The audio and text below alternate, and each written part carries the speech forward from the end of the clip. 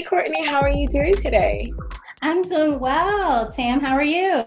Listen, I am good. I'm just happy that you're here with me. I'm super excited and honored that you joined me. It's really a pleasure to be in your presence. Oh, wow. You just have such a beautiful spirit, and I love everything that you're doing. And as a Black woman, I just want to say thank you. You're welcome, sis. Thank you. So guys, if you don't know, Courtney has been rocking really hard for us, not just on social media, because a lot of times people just rock for us on social media, but behind the scenes advocating for us at Paper Magazine, Do It For The Brand, and so much more. So we're going to go in today to find out a little bit more about Courtney and why it means so much to her that not just women, not just Black people, but especially Black women have such a loud voice in the world today. So, Courtney, tell us a little bit about you and what got you started in this industry.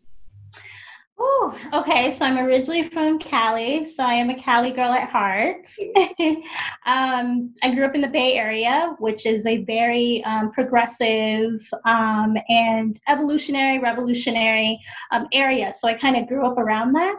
But I've been in New York City for over 10 years now within the creative industry. So within creative marketing, PR. And with everything I do, I want to have an impact, right? So I moved right after grad school, Howard University, HU, you know. I moved to New York City and I got a gig at AMC Networks, which owns, AMC, Mad Men, Breaking Bad, like all those cool shows, Walking Dead, We TV, you name it. So that's sort of where I started to get my feet wet here in New York City. And then from there, I just gradually progressed throughout my career. So I've worked at boutique agencies, working on $1 million accounts to actually big box brands like Lush Cosmetics and the Vanity Box, which is a very well-known hair care line, especially within the Black community. I was the director of marketing there. And then I started my own agency, Do It For The Brand, where we would represent women of color, specifically, as well as brands of color. So did that for 3 years, and I noticed that we really had a voice and we really had a brand. And so we've evolved actually into more of a social collective because we want to reach more people. We want to impact more people. So right now we're working on merch and events and different activations specifically for women of color, specifically for Black women. And I've been at Paper Magazine now for over a year. Actually. And it's been really great because I've been able to sort of take my mythology of life and what I represent and, the impact that I've had so far across the projects that I've done at Paper Magazine. So at Paper, I'm the Senior Creative Strategist. So there I lead various projects across editorial, across the agency, you name it. So I've done everything working with Nike to Lena Waithe, to BET, to Black Girls Code, and sort of everything in between. And so my role there is to kind of allow brands to see themselves through the paper lens. But I like to put my little spin on it, season a little flavor on it, to sort of be a voice for the voiceless, perhaps for people who aren't always seen or heard. So I try to always integrate that in the different campaigns and different projects that I work on. So guys, this was the interview because, I don't know what else to ask after this. So did I get the job? And you could take my job. Oh my gosh, I love it. For the Do It For The Brand, what went into you naming it Do It For The Brand? What was the idea behind the name? So I get that question a lot. It's a little play on Do It For The Gram, but also really at the core of Do It For The Brand is that we are very passionate about the people and the brands that we work with and that we represent, and we go hard, so we want to do everything above and beyond. So that's really the philosophy behind Do It For The Brand and the name. Gotcha. So what is your favorite campaign you've ever worked on? Oh, that is such a hard question. Oh my God. Wow. All right, to make sure nobody comes for you, we're going to say top 5, but just one. All right, I love the disclaimer. Say, you were in the 4, but she did ask for 1. Protect your neck. Okay. I would have to say, wow. It's neck and neck, but I definitely think the Nike campaign that I did this past holiday season, the All for One campaign, which basically highlighted different change makers within local communities. So partnering with Black Girls Code and this amazing organization called Kicks for the City based out of Chicago, which helps to collect footwear for the homeless and for communities in need. So working with that from soup to nuts was absolutely phenomenal for me. I kind of was working with a shoestring budget. It wasn't a multi-million-dollar campaign, but it looks like a multi-million-dollar campaign, which I'm extremely proud of.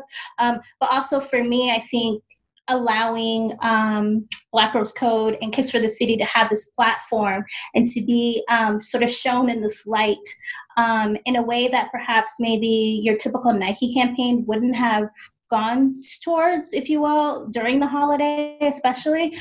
So that campaign really has a special place in my heart.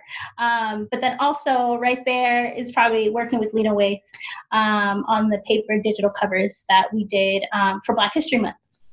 Oh, nice. I love it, love it, love it, love it. So I know that you work with like a lot of high-end quote unquote companies.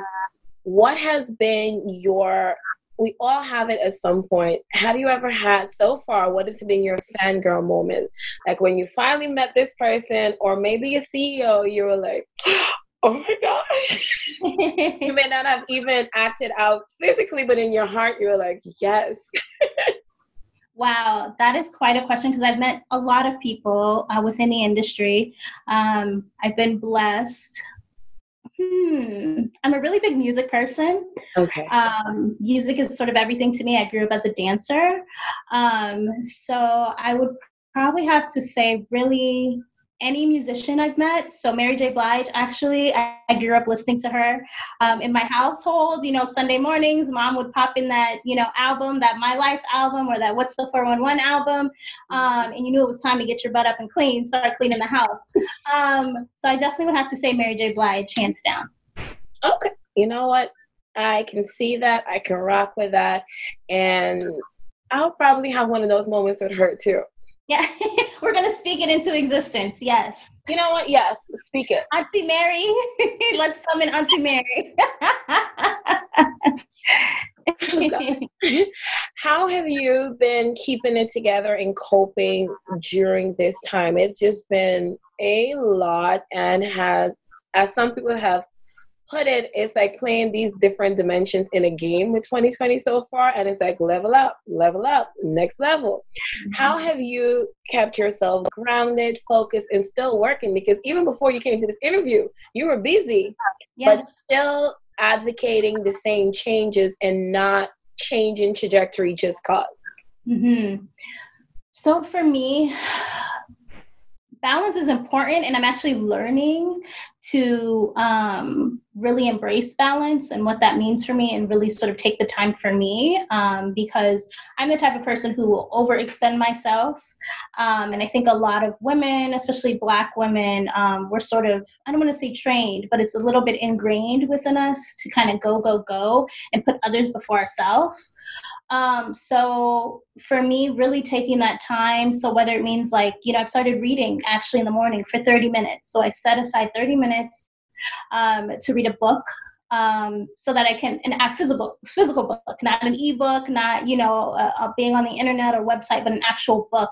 That's my time for me. And I think for me, it kind of helps me sort of set my intentions for the day. And I feel like I kind of check something off my list of things to do for Courtney. So for me, it's kind of funny with everything that's been going on with, Black people are actually facing 2 pandemics, not just COVID, but also what's going on with police brutality, health issues, anything concerning Black people and Black lives, that is a pandemic within itself. So we are facing 2 different pandemics. So the weight is much heavier, I think, but I'm also finding that Instagram and social media is sort of a therapy for me in a way. You know, I'm speaking to people online and staying connected, especially because we are so separated. We're all kind of on lockdown, especially if you're in New York City. So for me, like really having sort of that support system and having my friends, my girlfriends on Instagram kind of hold me down, especially if I am feeling like tired, exhausted, you know, it's sort of like life after life after life, you know, every day something new is happening. So I really rely on my fan base, on my followers, on my friends through social media to kind of keep me zen. Okay. I like that. That's, oh. And I also love listening to music too. So my playlists are really eclectic. So I love a playlist and a candle. Always sets me right. Okay. On that note, so if I was supposed to get into Courtney's playlist, tell me some, maybe like the top 5 songs. I know you'll have like, it's wide, because it's like me, I don't have a favorite artist. I have moods.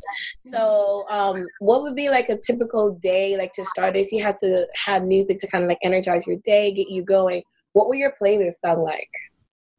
So it depends on the day.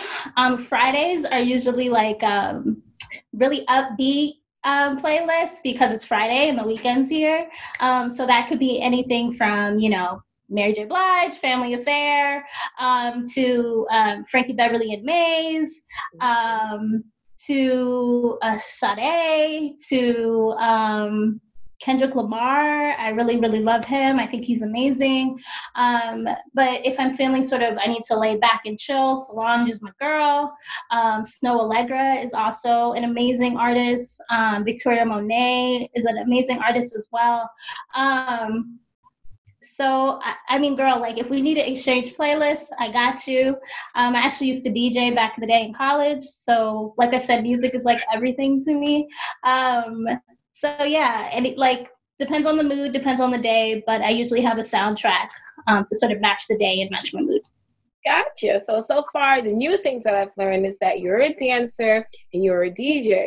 All super cool things, especially being in this industry. If you had to choose one of those things to give up, which one would it be? You with these hard-hitting questions. We need to call CNN or MSNBC to hire you because,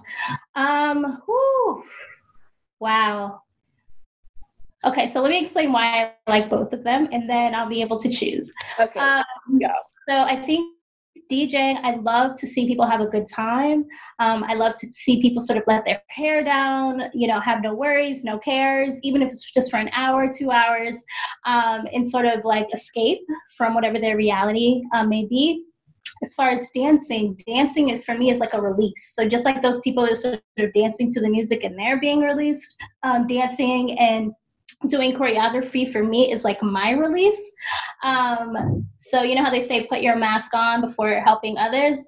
I probably would have to give up DJing so that I can stick with dancing to preserve myself and preserve my spirit.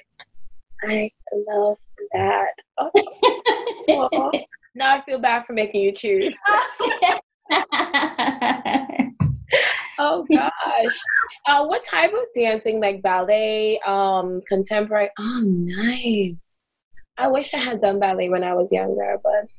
Yeah, so I have some ballet, jazz, modern, hip hop, Afro-Haitian, sort of a little mix. I think my favorite types of dance to be jazz. So I love jazz music and I love dancing to jazz. Okay, I love that. I'm now getting into jazz, like probably like 2 years ago, because I'm from the Caribbean, so we're soca dancehall reggae. So I'm now getting into, because at first I was like, why would I like jazz? Then I started listening to it, and now I like it. So it's great because there's like different types, so there's different tempos. So whatever you're feeling, like there's a type of jazz to match that. Okay. What has been a quote that has kept you motivated throughout your career? Not just this time, but something that you could lean on to remind you of why you're doing what you're doing and keep going. There are a lot of affirmations, a lot of mantras that I lean on. I think one that really means a lot to me is that it's sort of how you spend your time, like, should have intention, right? So whatever time you spend, whatever energy you put out, it should always have some intention for you. So because life is short, it's very easy to waste your energy on negativity, on people who do not matter, or who do not care, or do not add value to your life. So I think for me, I would definitely say the mantra would be that time has intention, and you should spend it wisely. I love that. I'm going to take that one as time has intention. Spend it wisely. I've heard that one before, but I like it. Okay, so now you've given me notes to add to my portfolio. I appreciate that. You have worked with a lot of clients and a lot of people, but who is, if you had to choose like a dream client, a dream project to work on, maybe you haven't worked on it, maybe you have, who would it be and what would it be? I would love to work with Naomi Campbell. I think she's so strong and so rooted in who she is. To me, she's sort of the embodiment of confidence. And she's been in the industry, and she's a timeless person. Not only is she a person, an individual, but she's a brand. You know, I say Naomi, even just her first name, you know who I'm talking about. So I definitely think I would love to work with Naomi. Again, we're going to speak that into existence. We're going to call down Auntie Naomi to manifest her way into my career and what I'm doing. But I would love to work with Naomi Campbell in some capacity. Miss Campbell, do you hear? Courtney would like to work with you. She is an amazing person, an amazing creator, and we're calling you forth. Yes, summon her, please. Vogue. Let's vogue her. Vogue to the front. Calling Naomi Campbell to the front. Yes. What is your end goal? What do you hope to achieve in the long run, and the legacy that you hope to leave for? And I say do it for the brand, because that is your baby. Even though you work for a paper magazine, do it for your brand, is your child. And what is the legacy that you hope to leave with the company, for yourself, and, just for you? For me, my biggest thing is creative direction. I absolutely thrive being a creative director. And so the end goal would definitely be to allow my visions to come to life and to change people's lives at the same time, right? So although I've done these amazing campaigns and these different projects, I think for me, at the end of the day, I want to walk away and say, wow, I've been able to uplift. I've been able to empower our people. I've been able to empower my sisters through positive imagery. I've been able to sort of be a griot, if you will, and be that storyteller for them. So that would be my number one thing. So that could live through a number of different things, right? So that could mean that do it for the brand becomes this huge, let's say, fashion brand, for instance, and we're able to sort of tell stories through clothing. Okay, so be it. It could be a makeup line, that inspires confidence within women of color, for Black women. But at the end of the day, I want it to change my community. I want it to be a voice for my sisters and for my colleagues, for my peers, and for my friends. I love that. What is the hardest thing that you would say about being a content creator in this era? And I ask that because each era in our lives is different. Mm-hmm. And what would you say is the hardest thing about being a content creator right now? I think the hardest thing, at least for me, is having the majority understand the messaging or pitches that you're trying to get through. So meaning that there's a lot of teaching, there's a lot of hand-holding sometimes, a lot of education that goes behind specific ideas. And so not everyone is privy to or understands a certain set of people or group. So really kind of having to navigate that is exhausting, but because it is my purpose, I'll do it, as long as I need to until I die. But that is a day-to-day difficulty that one could face, especially me being a creative director, has to deal with on the daily. Gotcha. Oh, I love that. I'm learning so much. Okay. So I'm going to play this game I call 5-8. So I ask you 8 questions. You have 5 seconds to answer each. Okay. I don't know what. Is it multiple choice or is it fill in the blank? Fill in the blanks. You didn't tell me there was going to be a pop quiz. Let's go. I'm ready. Okay. Let's go. 1. What do you do for fun? Let's see. I dance. I play music. I try to paint if I can. I hang out with my dog Hakeem. Yeah. Okay. Favorite food? Ooh, favorite food. That is, oh my God, I love Caribbean. I love Italian, Mexican. Yes.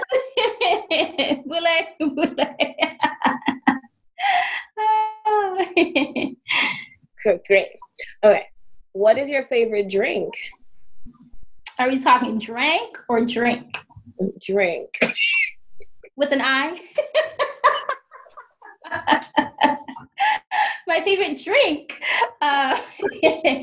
Anything that is either a sweet tea, iced tea, or lemonade, or combined. Gotcha. Dream vacation spot. Ooh. Haven't been yet, but Greece, I would imagine, would be my dream vacation spot. Nice. Okay. Favorite color? Gold. Oh, I've never heard somebody tell me that before. Why? It looks great on me. Oh, okay. And it represents royalty too. So. Gotcha. Do you prefer sweet, salty, or cheesy foods? Come on, I'm a foodie. I'm a Taurus, so we love food. I'm like Candy from Housewives of Atlanta. She always has a food, some sort of food in her right hand. Oh my goodness. Can I combine all of them? Yes, let's go ahead. Cheesy, salty too? We're going to rock with that. I totally understand it is hard for you to choose. Okay. Mm-hmm. Are you sneakers or pumps? I've actually gotten more into sneakers. I did grow up around brothers, so I kind of get sneaker culture, but I've always been a girly girl.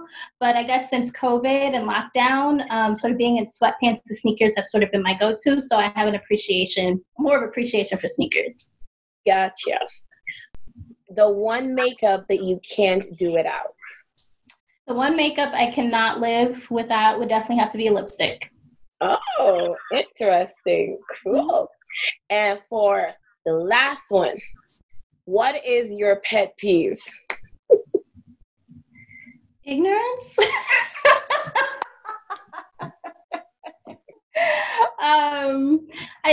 Ignorance. I think we're seeing a lot more of that, and I just don't have the time for it. But yeah, I definitely think ignorance is a pet peeve. It's a huge pet peeve, but it's a pet peeve nonetheless.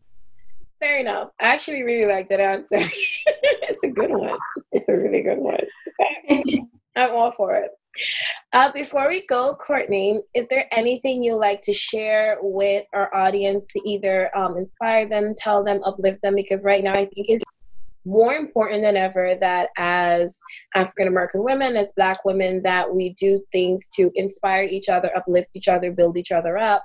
And hearing it from somebody like you is always amazing, So is there anything you'd like to share, leave, or tell us? Yeah, I definitely think we're kind of all we got at the end of the day. No matter where we're from, you know, whether you're a Black American, you're African, Caribbean, Spanish, you name it. I think it's important that we really, truly, truly embrace sisterhood. And it doesn't mean that, you know, reaching out to someone because you need something from them, but really, again, having that intention and making sure we're okay, because right now the world is not okay.